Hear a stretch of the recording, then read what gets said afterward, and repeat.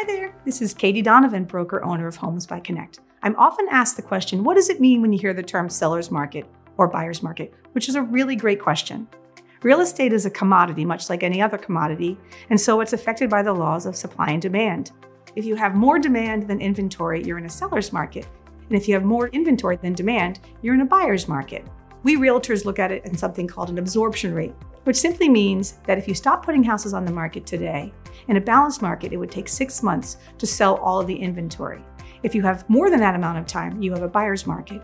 And if you're selling it in less than that amount of time, it's a seller's market. We're currently in a seller's market, which is really challenging. So if you're thinking about buying or selling your home, I'd be delighted to speak with you. I've helped hundreds of my clients buy and sell homes, and I'd be delighted to assist you as well.